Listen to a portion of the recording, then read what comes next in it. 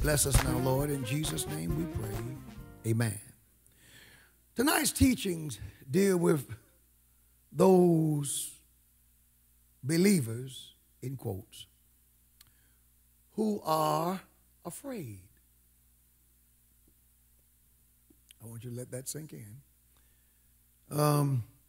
It is about those who claim to believe on Christ, but depending on their setting, depending on where they are, they claim to believe on him, but they won't admit it. Now, to some of us, it is unconscionable that someone would claim to believe on Jesus and not admit that they believe on Jesus. But I hold that we're seeing an ever-increasing number of believers who claim to believe on Jesus, but who will not speak up. Amen.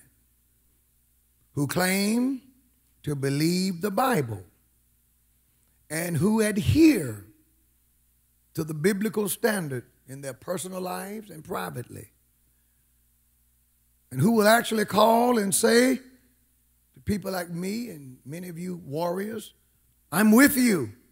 I stand with you. I'm praying with you, but refuse to state it publicly.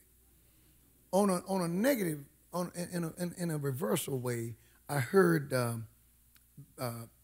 Bishop Carlton Pearson say in an interview, and I'm not quoting him verbatim, but he says, I have many nighttime friends in the ministry who agree with what I'm preaching.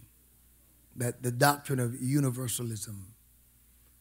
He says, now they won't admit it, but I have many.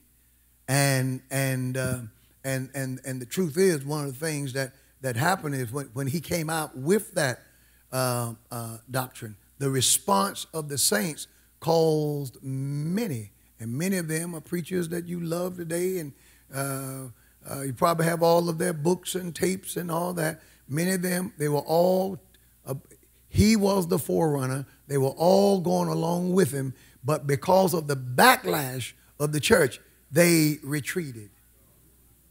He didn't step out without counsel and without agreement on his own. But the church, the way the church labeled him a heretic, and his teachings are, they are the teachings of a heresis. Amen. Amen. The devil is not going to be saved. To be saved, you do have to accept Jesus. Amen. All human beings are not going to ultimately be saved in the end. Everybody's not going to ultimately go to heaven, as his belief is that everybody's going to be saved. The serial killer, the homosexual, the lesbian, the adulterer, the communist, the socialist, the Muslim, the agnostic, the atheist, that in the end, everybody's going to be saved. Which, if you really followed his teachings to his logical conclusion, then it puts him out of business. Because if that's the case, what's the point of the church? I mean, what's the point of preaching? What's the point of all of this if everybody's going to ultimately be saved? I mean, you just think about it. It's lunacy. But he wasn't the only one who felt that way. But when they saw what happened to him, God said, I'm going to keep my Rolls Royces and my mansions and my popularity and my money and my power, and I'll pull back. And we'll wait till we think it's a better time to launch. Well, on the side of those of us who believe the Bible, you see the same thing.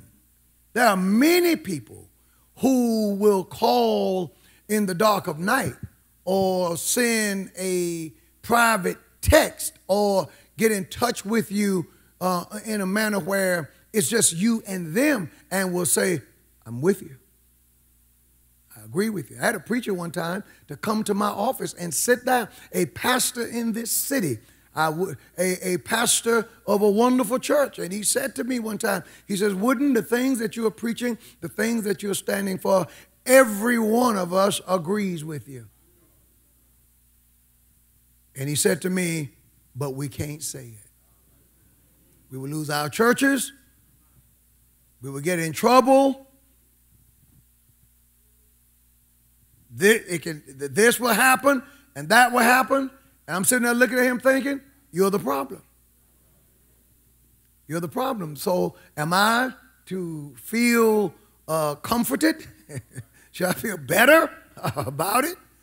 Amen. Is that a word of encouragement when you're standing for Christ and there are people who are standing with you, but they won't stand when it matters? Is it supposed to comfort you that they come to you? Let's change the metaphor. Let me give you a different example. You're in a fight and you're struggling. You can't hardly win. You're fighting somebody that's bigger than you, they're stronger than you, and your buddy's standing there and you're fighting. They're getting the best of you. And when the fight is over, then your buddy walk up to you and say, "You know, I started to jump in.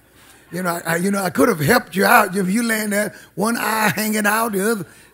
My God, man. Now you want to fight them. One of my maxims that I coined this, and I say this often: what matters is what you say when it matters. Amen. That's the only thing that matters. It's what you say when it matters.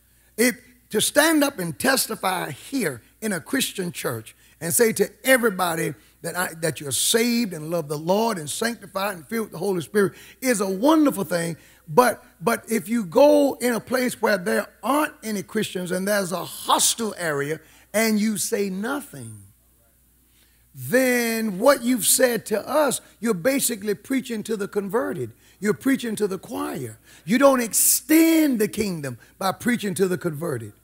It really matters when you have the courage to say it in a company of unbelievers. And you don't preface what you say by saying, "Now, I don't mean to offend anybody. And I don't mean any harm. And I don't mean, because we can give a whole bunch of disclaimers. We can disclaim it to the point that by the time we say it, it doesn't mean anything." Are you with me? I was talking to a bishop friend of mine the other day from Dallas, Texas, Bishop Corby Bush, who is a man of God and a dear friend. And he said to me, he says, "Bishop, I praise the Lord for your stand. And brother, more power to you." And he said, "I want you to know on my radio broadcast and in my church, we stand boldly with you. I proclaimed on the air with the people that the stand with the scriptures, concerning, the latest about the little boy and the homosexuals, and the stand that we made, which is nothing new. If you know anything about this church, this has been upper room for 32 years. And it shall continue to be. It ain't gonna ever change. And never lose sight of the fact that none of the stuff would have been public had the young man not made it public. Because when Elder Rayford talked with him, he talked to him in private, in his office. They made the video. They posted these things. And so that's how it got out and our response to it. And one thing led to another. But my friend said to me, he said, one of the things, he says, one of the problems I have, the problem that I have is that there are people who claim to agree with you, but they won't speak up.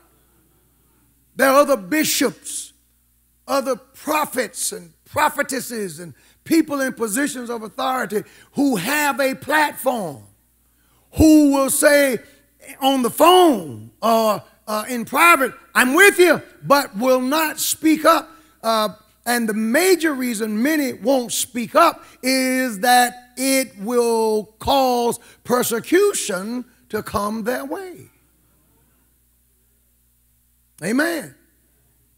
Amen. We know when we stand for life that there are people watching who are out to get us, they're just chomping at the bit, because our opponents, Planned Parenthood and those people, these are some wicked folk. There is witchcraft in the abortion movement. They try to put spells on us. They try to hex us. They try to throw enchantments. We get cussed out. All kinds of things happen. These people aren't playing. And you can tell by the venom that you can read out there in social media that there are people, there are so-called Christians who no longer promote the biblical standard, but many of them now are promoting a standard that they made up. And it starts with, what I think, I don't believe it, I think this, I think that. Well, what about the Bible says? What about the Bible says? The Bible, we get our standard from the Word of God. Amen. And I'm not saying this because we're crying out for help, but I want to show you something. Show you where we are in society today. And he says, man, I've used my platform to agree, but to agree publicly. Amen. And he says something that I wrote down that I thought was profound. He said, I don't think that any believer who makes a stand should ever have to feel like he or she are standing alone. Isn't that powerful? Another colleague of mine and friend, Bishop Bill Wright from out of Memphis, Tennessee, when he saw what was going on, he said he stood in his pulpit, and when he preaches, he's taped for his telecast, he's taped for his radio broadcast, and he proclaimed publicly a powerful stand and agreement with the standards of God. Because if you read the Bible, you have to wonder, on what grounds can you disagree? Amen. By the way, I called both men and got permission to use their quotes and their name. And both men said, by all means. What is the point? The point is that we can't be secret believers. We can't be secret believers and be real believers at the same time. Some people arrive, some people develop and they get strong before others, but at a certain point, you have to grow. The point is that too many believers put self-interest, material gain, popularity ahead of Christ, especially people in ministry. Especially people in ministry. If I say something, it may close this door. I don't want to make this group mad. I don't want to offend this person. Let me tell you, I'm going to show you in a few minutes where Jesus said that who you should be concerned about offending is the Lord. Is the Lord. Because nobody can manage your career like God can. Amen. Amen. Praise the Lord. I've been told all of my ministerial career, you're not going to get anywhere preaching like that. If where I am is nowhere, I thank God for nowhere. Amen. But I'm going to keep going and standing on God's truth. Because the truth is, you don't preach to get somewhere. You preach to obey God. See, that's part of the problem. Today, ministry has become people's industry. It's become their business. It's become the way they put food on the table. So they see ministry. They view it through the prisms of gigs. And I've got to get my gig, and I've got to make sure I don't offend them because they won't invite me to come. And without an invitation, then what can I do? Trust the Lord. Amen. Now let's look at this a little bit. Now I want to say this: pushback. I want to give you a word. I want to talk to you. Pushback is real. There's a price. There's a price to be paid for standing for the Lord. Amen. It's real. When you stand for Jesus, the devil really gets mad. Amen. And when he gets angry, he huffs and he puffs and he does what he can. But I'm telling you today, greater is he that is in us than he that is in the world. One of my favorite passages of scripture is on this subject is Philippians chapter 1 and verse 29. It says, for unto you it is given on the behalf of Christ, not only to believe on him, but also to suffer for his sake. Isn't that a new one? Especially with this new knockoff Christianity that presents the God of the Bible as a genie who basically just gives you, he just exists to give you what you want. You pray a few words and you stand on your word. If you stand on his word, if you're living right, if you're living holy, he'll just give you everything you want. He said, if you just call me, whatever you want, one song says, you can have it, whatever it is, just ask him, he'll give you what you want. Well, he'll do that too.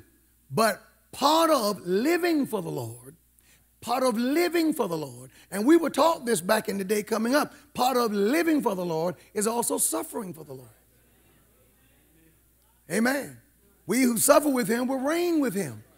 Part of knowing Jesus is and gladly taking on the suffering that is part and parcel to that relationship that you have with him. It's going to cost you to serve the Lord. Amen. A Christianity that doesn't cost you anything is no Christianity at all. Now let me show you something. The Bible says in John's Gospel, chapter 3. I want to talk to you about one of those secret believers. Nicodemus. John's Gospel, chapter 3. Nicodemus comes. The Bible says, and there was a man of the Pharisees. Now, if you know anything about the Pharisees, you know he was religious. You know he believed in Jehovah. You know he believed the Decalogue, the Ten Commandments. You know he believed the Pentateuch, the writings of Moses. You know he believed the Old Testament and the prophets. You know he was very religious. You know that he wouldn't touch anything unclean.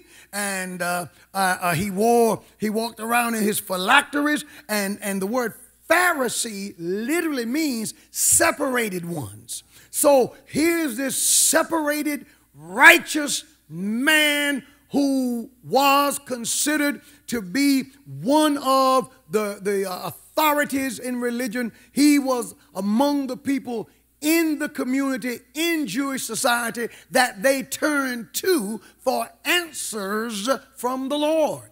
So Nicodemus represented the spiritual hierarchy of the day. He was one of the so-called fathers in the city, or one of the generals, you know, all these titles we have. He was one of them. And yet this man, the Bible says, and there was a man of the Pharisees, named Nicodemus, a ruler of the Jews. He had authority. He came to Jesus by night and said, he was courteous, Rabbi, we know that thou art a teacher. Now, he got it wrong. Come from God. For no man can do these miracles that thou doest except God be with him. And Jesus answered and said unto him, Verily, verily, I say unto thee, except a man be born again, he cannot see the kingdom of God. He says, Nicodemus, until you are born again, you can't even really see who I am. You call me rabbi. I'm more than a rabbi. Thank you for the respect, but I'm more than a rabbi. And you call me a teacher. I do not claim to be a teacher sent from God. I claim to be God. I claim to be God the Son. I bring the kingdom of God to you. And I say to you, you can't see who I am until you're willing to be born again. And so they have the discourse. Now, I won't spend much time on that, but I want to show you where another area in Scripture where Nicodemus reemerges and he speaks up for Christ, but he suffers pushback. John's Gospel, chapter 7, and verse 50. Now, what had happened was the Pharisees were losing ground big time. this is in the height of Jesus' ministry.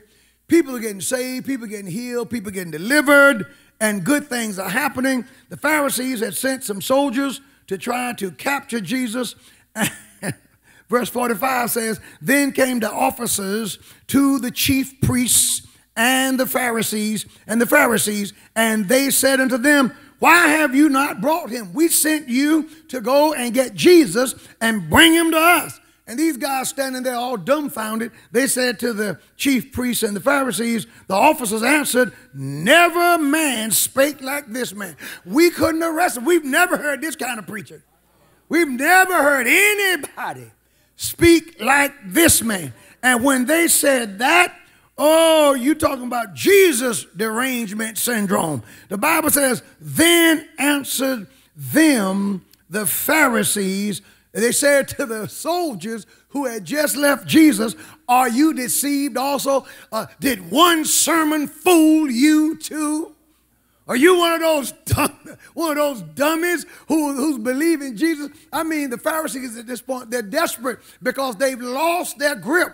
They're no longer viewed as the chief religious leaders because Jesus was healing the sick, raising the dead, walking on water, preaching the kingdom of God. And Jesus is God in the flesh, God on earth in the flesh. And what the Pharisees should have done is they should have gotten with God.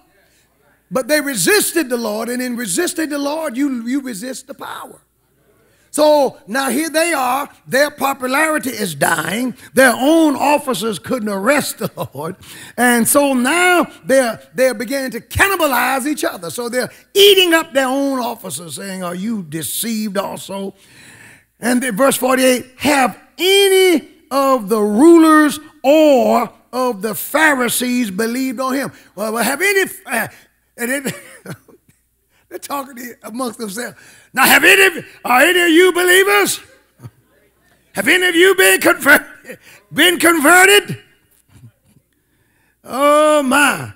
But this people who knoweth not the law are cursed. They said these Galileans, these simple people who are following Jesus, they're silly. They don't know any better. I know none of us have. Nicodemus said unto them, John says parenthetically, he that came to Jesus by night, being one of them. That is, being a Pharisee and a ruler. So Nicodemus being an aristocrat, a Pharisee, a religious leader, one of them, he speaks up. And what he does is he tries to stand for the Lord, but to kind of throw in, instead of making a religious argument and a strong argument for being associated with Jesus, he tries to raise a legal / religious technicality. He tries to make a argument from the law. He says, doth our law judge any man before it hears him? He said, you guys have sent them out to get Jesus. See, so he's trying to reason, he's trying to be a legal technician. See, instead of coming out saying, yes, I'm saved. Yeah, I know Jesus. I'm one of them. I stand with Jesus. Do we judge anybody before we get to hear their case? He says, before we hear any man, before we hear him. Do you see that? And know what he doeth. Says what he doeth. Says we haven't even judged him yet. He hasn't even pleaded his case yet. So are we judge, jury, and executioner? And they, the Pharisees, answered and said unto him, oh, they insulted him. Art thou also, they asked him, art thou also of Galilee? Now, what is this? Galileans were considered to be crude, were considered to be ignorant, and they were considered to be the stupid people, the little people who were following Jesus. So they insult the pushback. They insult Nicodemus by saying, you're stupid too. Are you a Galilean? What do you mean asking this question? See, even though he was kind of scared to make a real stand, they saw what he was doing. See, let me tell you something out there, preachers and teachers, those who are watching this.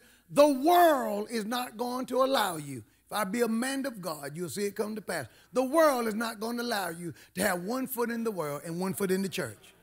It's the world who are going to demand that you either decide to come on over and at your church make a stand and lift up holiness, or you have to get out of this and go do something else, because the world is not going to allow you to do both. Nicodemus here trying to be technical. He should have owned Christ. Now, I'll show you where he grew in a few minutes, but when he gave that technical response, they questioned him, said, art thou also of Galilee? Search and look. Out of Galilee ariseth no prophet. Because, you see, they had claimed that Jesus was a prophet. Verse 40, many of the people therefore, when they heard this saying, said of a truth, this is a prophet. And others says, this is the Christ. And some said, shall Christ come out of Galilee? See, so the whole issue was the identity of Jesus, and there were Galileans who believed on Jesus, and there were others who tried to claim that Jesus couldn't have been a prophet because he was from Galilee, and they says no prophet ever came out of Galilee, which they were factually incorrect, for one of the most famous prophets to come out of Galilee was the prophet Jonah. See, let me tell you something. Hatred can block your reasoning. Revenge and a desire, self-righteousness and cowardice can affect the way you see things, because you got to try to justify your fear. Your fear of taking a stand. You try to justify it by saying, well, God hadn't called me to speak to these things, or the Lord hadn't anointed me to speak to these things. No, you're afraid. We'll respect you better if you're honest about it. Well, you know, I'm just so tired of the way people look at me when I tell them I'm a member of Upper Room. I think I'll go join the First Church of the Frigidaire, where people aren't talking about them. See ya. We'll be here when you get back. We'll be here when you grow. When you mature. We'll be waiting. And when you come back, we'll receive you with open arms. We understand. Praise the Lord. Hallelujah. See, I told you, God's calling us to grow. The Lord is calling us. The Lord has purchased and preserved us for such a time as this. And you cannot be afraid. Another quick example. Let's go to John's Gospel, chapter 9. Now, Jesus heals a man who was born blind. He was congenially blind. Blind from birth. Jesus heals him. Tells the man to go and wash his eyes. The man went and came back with his sight. You're talking about a good day. And a new world being opened up to someone. He heals this guy, okay? Are you following me? Now, they didn't even have social media then.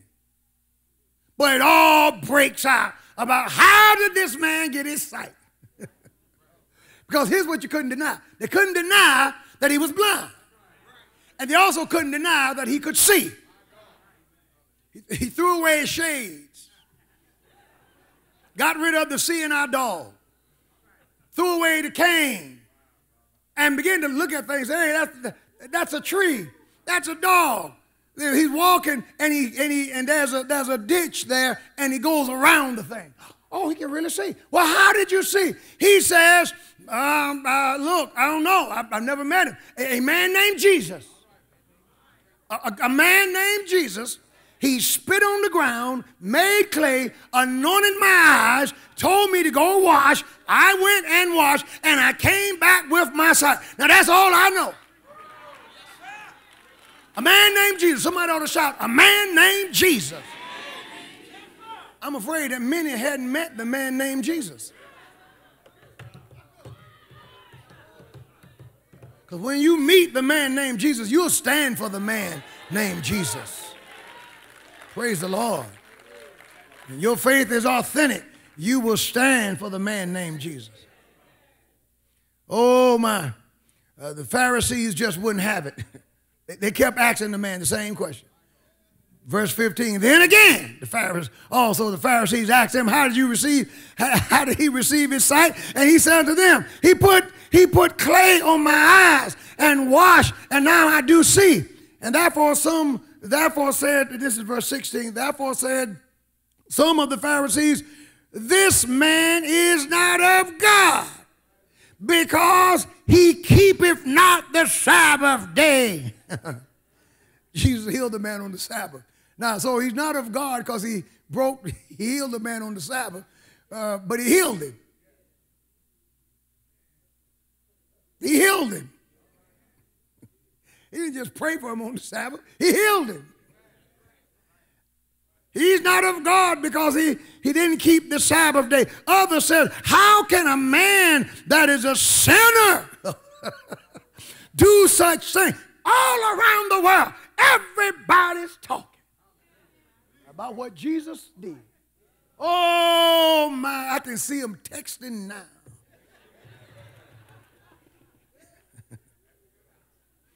Oh boy, this thing is something, isn't it? And I praise God for every bit of it. And so says, and how can a man, he said he's a sinner, this says, how can a man that is a sinner do such miracles? And look at this, and there was a division among them, and they said unto the blind man again. How many times you going to ask me the same question? They said again, what sayest thou of him that he hath opened thine eyes? He said, here's what I got to say. If you open my eyes, he's a prophet. I'll tell you what he is. He's a prophet. I can see. Hallelujah. And by the way, you Pharisees, you never opened my eyes. You passed me all my life saying poor thing or nothing. And this man opened my, he's a prophet. I can see him now. He's a prophet. Prophet, prophet, prophet. He's a prophet. Oh my. But the Jews did not believe concerning him that he had been, they didn't believe concerning him that he had been blind and received his sight until they called the parents of him. Isn't it amazing? Things that God does, the things that God will do for you, listen, there is collateral damage. It involves other people. Praise the Lord. The Lord moves on the man of God, and the saints get pulled into it. And I know some of you, I don't want to get pulled in anything. You know, that's my church, that's my pastor. But don't you tell nobody, 'cause I don't want to get pulled in. I'm not going to text no support. I ain't tweeting anything. I'm trying to avoid honey child. All of a sudden they said, get the parents. Daddy said, Mama, what are we going to do? See, that's the way God is. When it's the Lord, and if you know the Lord, you get pulled in. You get pulled in. So since you're going to get pulled in anyway, you might well jump in. At least you cause an explosion. Hit first. So he said, let's get his parents. And they asked them, saying, is this your son?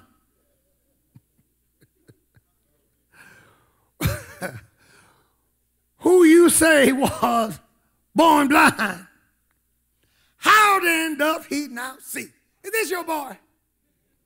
Now, who you say was born blind? No, they know who I say. The boy was blind. Everybody know that my son was blind. That's what the young man tried to do to us. Try to question whether or not he was straight. Everybody knew he was a homosexual.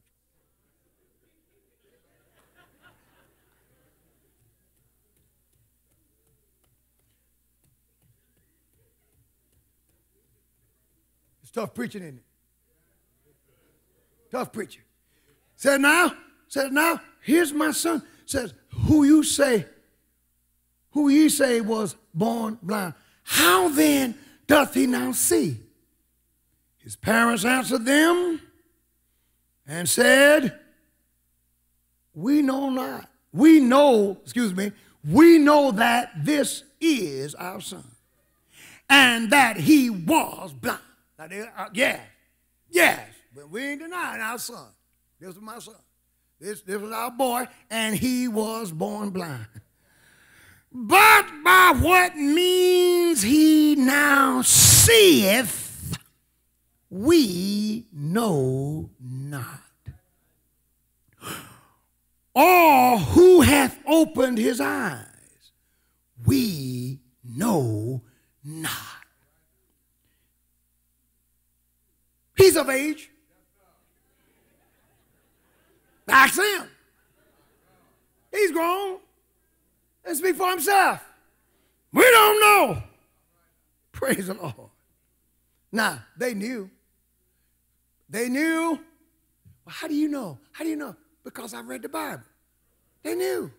The Bible tells us, verse 22, these words spake his parents because they feared the Jews.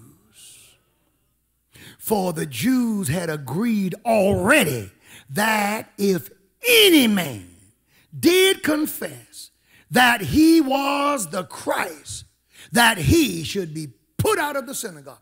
People will try to stop you. There are already things in place to try to ostracize you if you make a stand. If you dare say certain things, if you dare stand for certain things, we've got a machine in place to come after you. We've got people on social media watching to take you and to post your quotes and to call on all of the people. Yeah. The parents were afraid. Now you would think that as good as Jesus had been to their son, you would think that they would have said, Jesus did it. You would think. And as good as the Lord have been to us, and as good as the Lord have been to the ocean and the sea of bishops and pastors and superintendents and prophets and prophetesses and saints of God who fail to speak up, you would think that as good as the Lord has been, that all of us would speak up for Christ when it matters. When you think, if you do that kind of a thing. Now, if you don't do that, you speak up the way you speak up. Well, I'm not on social media. I'm on the radio. I'm not on neither one of them. I'm just at work. Wherever your platform is. You would think that people, when the fire is hot, would speak up. Unless they're afraid of being put out of the synagogue. Now look, excommunication from the synagogue was no small deal. If you was excommunicated, you would lose it would mean loss of livelihood, loss of all privileges. Amen. You couldn't participate in the Passover. You couldn't participate in any of the feasts. Amen. And the people wouldn't speak to you. And the parents says, oh, this price is too high. We don't know how he got. We don't know. We don't know how he got healed. Because we're grateful, but we're not that grateful. Oh yeah, we're brave. We'll own him. He was our son. We'll go that far. He was born blind. We'll go that far. But to tell you the truth about how he got healed, we can't go that far. Because if we go there, we lose this over here. And you know what the Lord does many times? When the thing that you're afraid that you may lose for standing for him, you know what the Lord does sometimes when you stand for him? You know what the Lord does? He lets you lose it.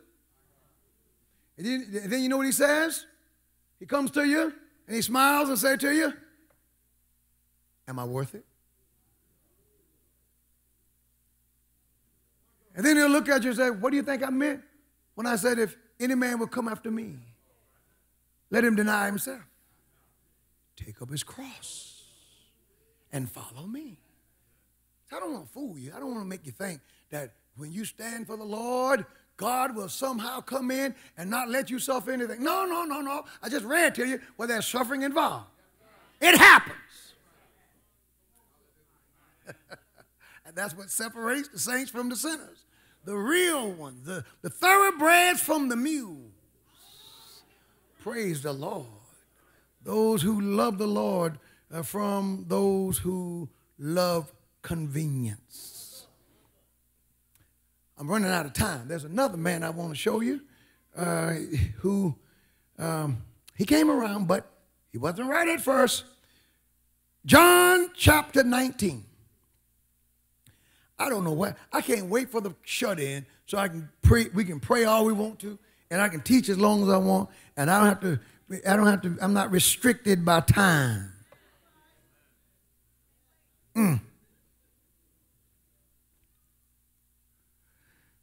John chapter 19. Did I say 19? All right, John chapter 19, verse 38 and 39 says, after this, Joseph of Arimathea, being a disciple of Jesus, but secretly feared for the Jews. Big, amen. A disciple, but secretly feared. Do you see that? Secretly for fear, of the Jews, besought Pilate that he might take away the body of Jesus. This man had that fear also. Now, it's worth noting that Nicodemus and Joseph did eventually step up. Yeah, they did. Because as we read on down in verse 38, we says that he was quiet, but he besought Pilate that he might take away the body of Jesus, and Pilate gave him leave. And he came, therefore, and took the body of Jesus, and look at who showed up. And there came also Nicodemus, which at the first came to Jesus by night. Thank God he grew. He went from slipping in the dark to standing with the crucified body of Christ, coming in contact with Christ's dead body, which would disqualify both he and Nicodemus and everybody who participated in the burial of Christ. It disqualified them from the Passover because you couldn't take the Passover if you come in contact with a dead body. But it didn't matter because they had God's real Passover lamb in their arms. The point is that people mature, they grow, and I'm challenging the body of Christ to grow. Listen, I want to show you something. You can't have it both ways. I want to show you this. Two passages. Acts of the Apostles, chapter 15. This is good teaching. Amen. It's good teaching. Oh, my. Acts 15 and verse 5 says, And there rose up certain of the sect of the Pharisees which believed. So these were believers, saying that it was needful to circumcise them and to command them to keep the law of Moses. You can't do that. They tried to be believers on Jesus, but they wanted to also hold to Moses' circumcision and the law of Moses as part of the requirement for salvation, when the only requirement for salvation was belief in the cross. You can't have it both ways. And there was a big clash in the church because there were believers who were trying to have it both ways. You can't have the Lord and the world. Now let me show you this. John's Gospel chapter 5. John's Gospel chapter 5 and verse 44. The Lord asks a powerful question.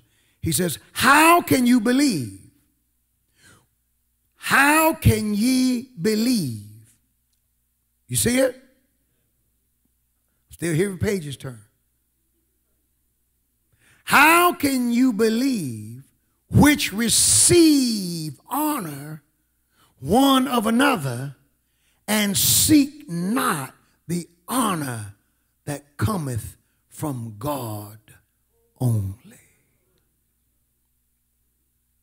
This shows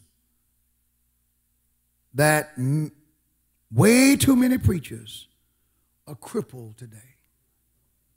The desire for human praise and affirmation, the desire for prestige, the desire to be included into this group and that group have crippled many of preachers.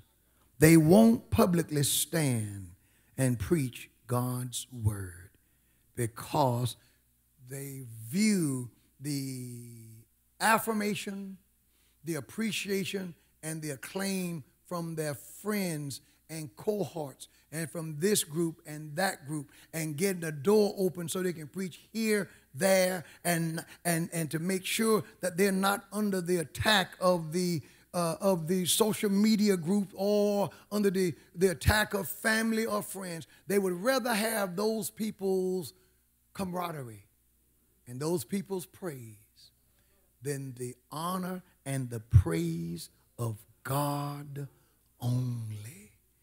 Oh my, whose praise do you want the most? Do you want honor that comes from the Lord or honor that comes from man? See, and you know what? You got to decide that. Well, Lord, if I say this, they'll be angry with me. But God says, but I'll be honored. If I say this, Lord, they'll get upset. The Lord says, but if you say it, I'll be honored. If I stand, Lord, they'll come after me. The Lord says, if you don't stand, I will come after you. I want the Lord's honor. Oh, it's quiet in here. Amen. John G. Butler said this. He says, many in every age have refused to confess Christ lest they be kicked out of some prestigious group. There are so-called closeted Christians in Hollywood, closeted Christians in this group, closeted Christians in the NBA, in the NFL, closeted Christians in this prestigious group or that prestigious group. Now, let me tell you something. Closeted Christians. If you're truly a Christian, the Christian can't stay in the closet. Christianity demands that you come out of the closet. Yeah, but if I come out of the closet, I may get fired. I may not get another role. They may kick me off the team. They may say bad things about me. They may. That's the reality of it. See, you have to be good with that. See, you do people a disservice to say, yeah, but the Lord will bless you to make it some other way. And he will, but that can't be the problem. You got to be willing to walk away from it. Paul said, all the things that made me somebody, he said, I counted them but dung. See, part of following Jesus, you have to be willing to renounce everything in your life that made you feel that you had arrived. And you reemerge as somebody, not because of the car you drive, or how many records you sold, or how large your church is, or how much money you have, but you reemerge as somebody because you've given your heart to Jesus Christ. And your new identity is your relationship with Him. It's with Him. It's not the college I went to. It's not, praise the Lord, the neighborhood I live in. It's not the clothes I wear. It's my relationship with Him. It's not the doors I walk in. It's not whether I preach here or there. It's my relationship with Christ.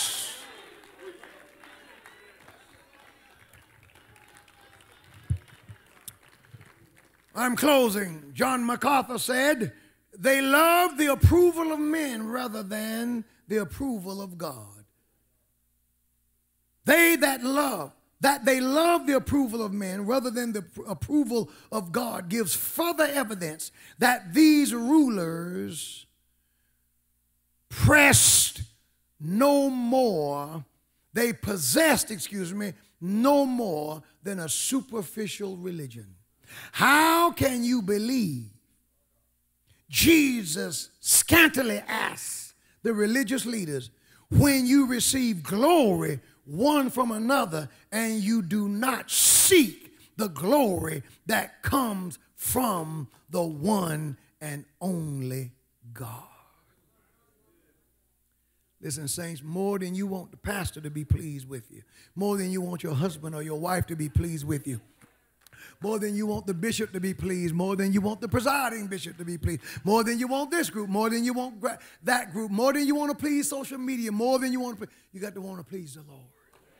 You got to want to please the Lord. And sometimes pleasing God means you have to interrupt all them. Amen.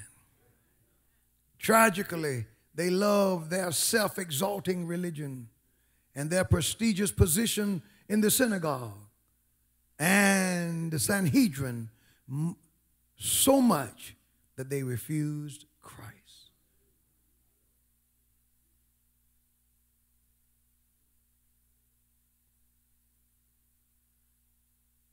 The great Christian reformer Martin Luther said that if we are not fighting where the battle is the hottest, we are traitors to the cause of Christ.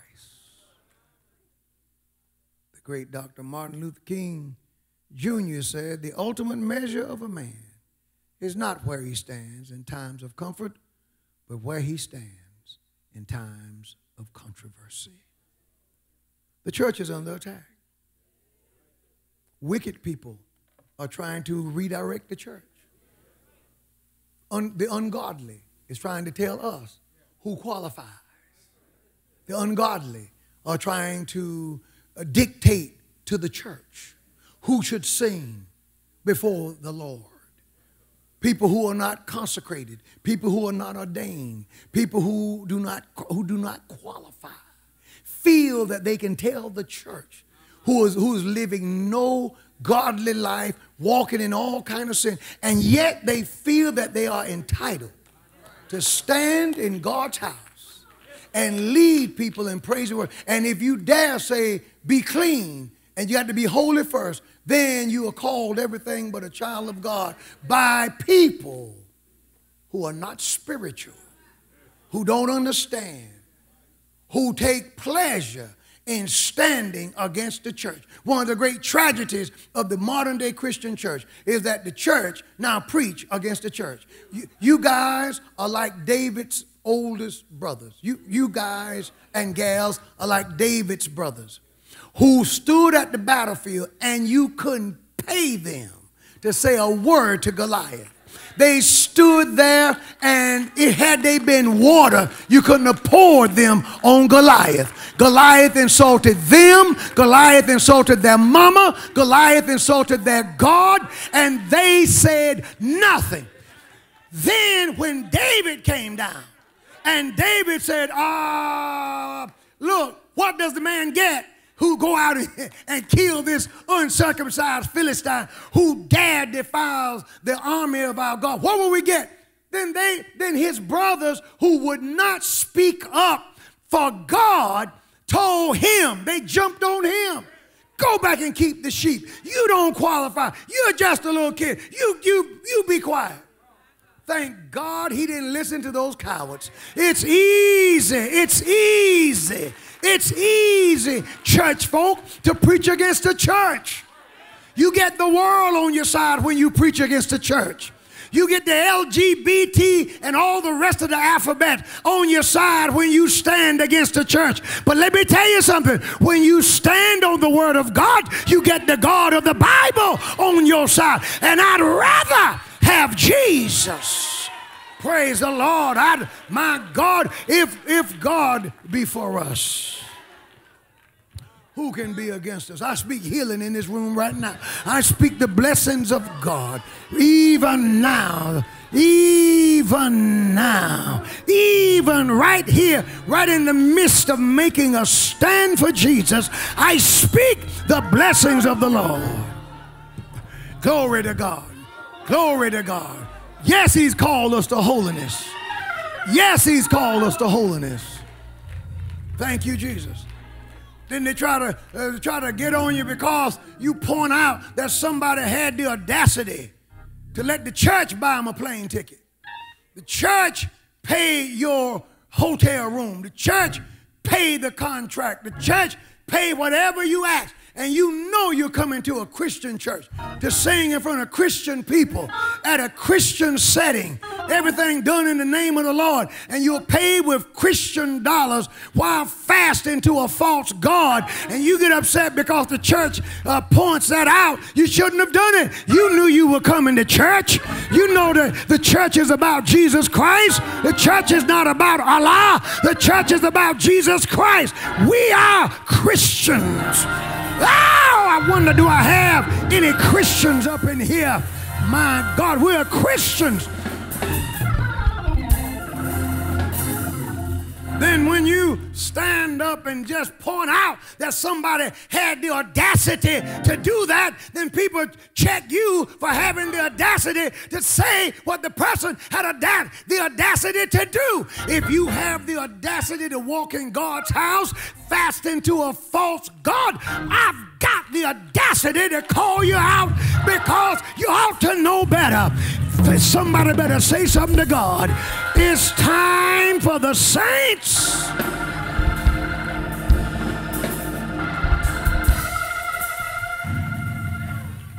Time for the saints to be saints. Amen. I'm not a secret believer.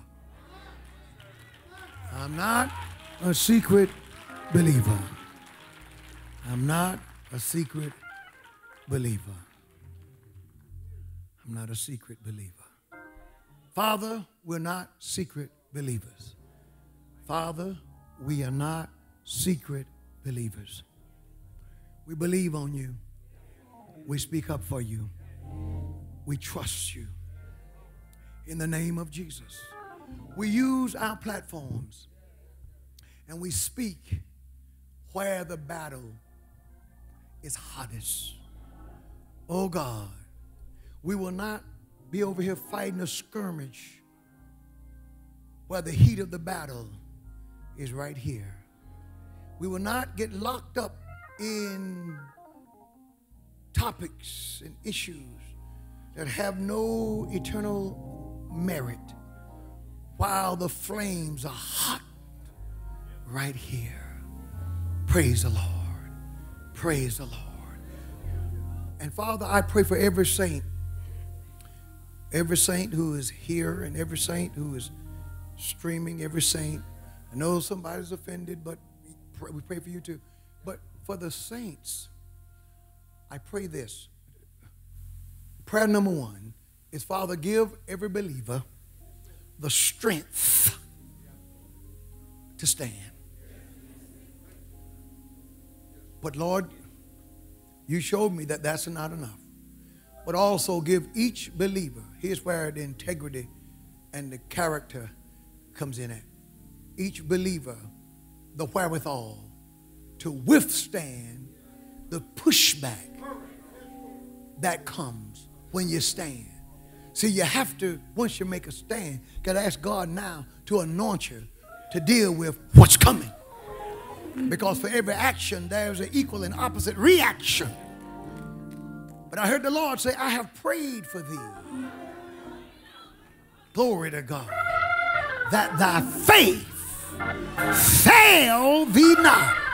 Now thanks be unto God, who always causes us to triumph in Christ Jesus. In Jesus' name we pray. Thank God. Amen. Now give the Lord a victory praise in this place tonight.